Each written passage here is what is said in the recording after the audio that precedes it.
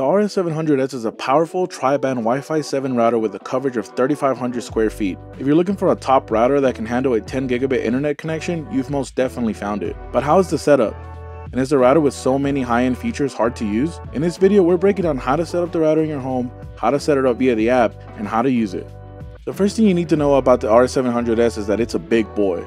It stands nearly a foot tall and weighs over 3.5 pounds, making it the largest and heaviest router we've reviewed on this channel. Since it's larger than the average router, you may need to place it somewhere different than your current router, especially if your current router is in a tight space like a bookshelf. Size aside, this router is not hard to set up at all. The included power supply slots in easily and stays secure. The router also comes with a Category 6 Ethernet cable, which goes in a yellow 10 gigabit Ethernet port. Before you flip the router around, you'll want to press the power button located on the back to start it up. You'll also notice the recess reset button, a common router feature that's handy when you run into any trouble. On the front of the router, you'll notice just two buttons, the LED toggle button and the WPS button. The LED toggle button lets you toggle the LEDs on or off, which is useful if you find the lights too bright and distracting. The WPS button you might be more familiar with. You can press it to connect the device without entering a password. If you need additional help with the setup or want to know about all the buttons and ports, check out the included paperwork. Now that your router is all hooked up and the lights are flickering, it's time to download the app and get started. The Netgear Nighthawk RS700S uses Netgear's Nighthawk app. It's available on both iOS and Android devices. After downloading the app, you'll want to open the sidebar and select the Setup New Nighthawk System.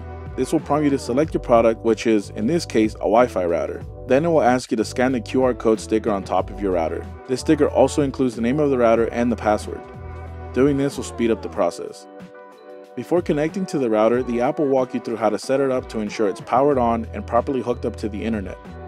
After continuing, you'll have to wait roughly 3 minutes for the router to power on, which feels like an eternity. After powering up, it might be another minute or two before the app recognizes the router and finally connects to it. Once the app has found your router, it's time to personalize your settings. Here, you can choose to keep the default router name and password or change it to something more personal and secure. Then you'll need to set up an admin password to secure your network. You'll also need to set up 2 security questions in case you need to recover your password. After completing these steps, the app will make you wait again while it finishes personalizing the network, but it shouldn't take that long. After, you'll be prompted to join the network from your current device, which will trigger another wait sequence. This one, thankfully, only lasted a few seconds for me. And that's it, you're done. You're connected and on the internet. As far as this router is concerned, setup is easy. In the past, we've had issues when connecting to certain routers from TP-Link or Asus. We even had an issue with the Netgear Nighthawk RX700S, forcing us to reset the router before continuing. In comparison, setting up the RS700S was a walk in the park. The physical part of setting up the router only takes a minute or two. The hardest part is finding a place for it.